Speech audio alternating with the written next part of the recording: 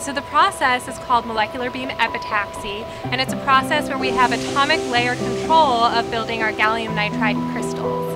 We use gallium nitride over silicon or gallium arsenide because it can handle much higher power densities.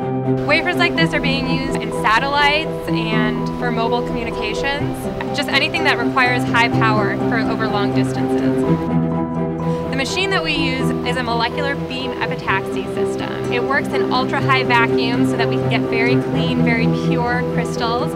We want to have high-quality gallium nitride wafers, so in order to do that, we have to get our surfaces very, very clean. So we put our samples in an ultra-high vacuum chamber, and then we heat it up in different stages.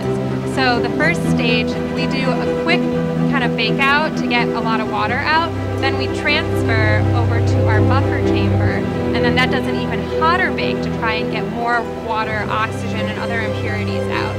And then finally, when we're ready to actually, we call it grow the crystal, we can transfer it into our growth chamber where it will be exposed to the molecular beam.